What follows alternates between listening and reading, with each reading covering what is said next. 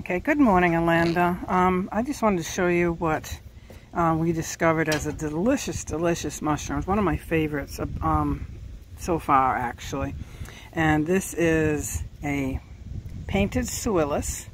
It is a porous mushroom, or pore mushroom. You can see they're textured on top. They're actually a bolete, but they are not a slimy bolete. This is what it looks like when it's more mature. And underneath. So underneath here is what I wanted to show you. You see these pores?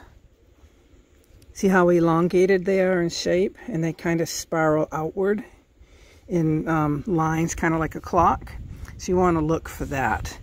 You want to look for the stem, which is kind of nasty looking actually, but some of the other non-edible species of this does look like that as well.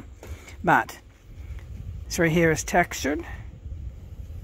It's beautiful to feel, actually. Reminds me kind of like suede. You can go down this way and it's smooth, and you go across the grain and it's kind of rough, kind of drags. Before they are open, they will be really dark. See those darkest spots? They'll be a beautiful color like that.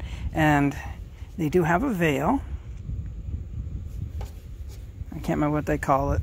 Vulva or some friggin' thing. I don't know. But you have to get them when they're young, because you can see the slugs like it. And I'm going to stop this for a second. I'm going to tear one open to show you the inside. Okay, this is half one that's turned split inside. And you want to split these open because the bugs do like to get in there. You have to get these species early.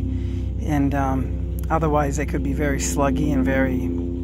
we have a rescue helicopter, I think, going by, going toward the mountain. But this yellow inside has yellow flesh there, and you can bruise this. If I press this right here, it will stain black.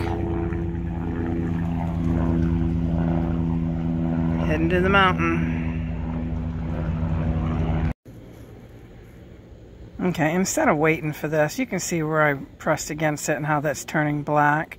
And when you cook these, they will turn black as well. Here it is. That one's turning black. So that's another telltale sign.